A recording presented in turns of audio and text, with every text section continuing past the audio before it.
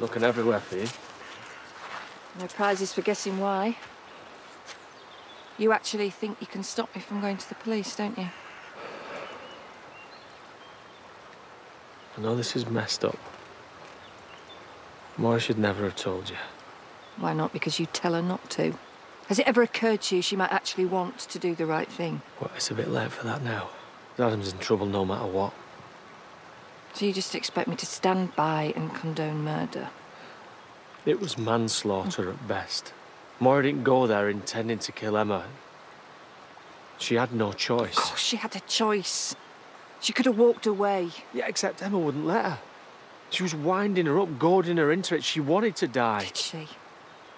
Or was she desperate? With nowhere to turn. She needed help, not this. Who knows what was going on in Emma's sick mind, apart from wanting Moira to suffer even after she'd died. If you go to the police, then Emma wins. And if I don't? This goes against everything I believe in. She's dead. Nothing's gonna change that. Seriously? That's the best you've got? If you want to help Moira, why don't you do us all a favour and back off? Let me make my own decisions.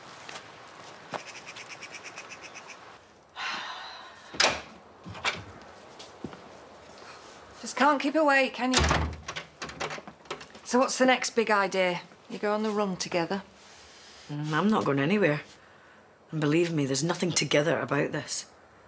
Apart from perverting the course of justice. I need to know what you're gonna do. I'm ready to take the consequences for my actions. Then you can start at the beginning. I want to know everything that happened. In your own words.